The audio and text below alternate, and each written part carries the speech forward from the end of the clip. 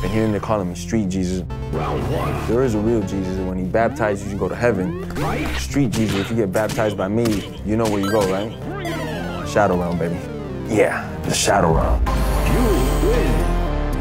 During my time away from the sport, I got to think a lot because I was in isolation a lot. I was spending a lot of time in nature, 5-6 hours a day.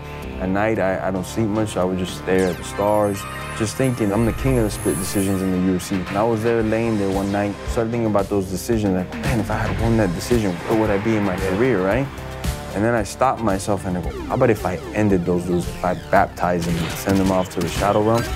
Beautiful violence that I'm gonna display to the world.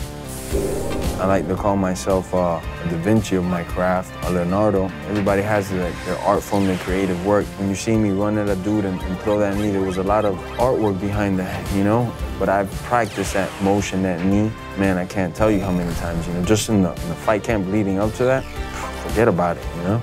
This training is over. I still got energy, and I'm gonna go throw this one move for like 35 minutes till I got nothing left in the tank, and I'll hang out for a little bit, and then tonight when I go to the gym, I'll warm up throwing the knee again, you know?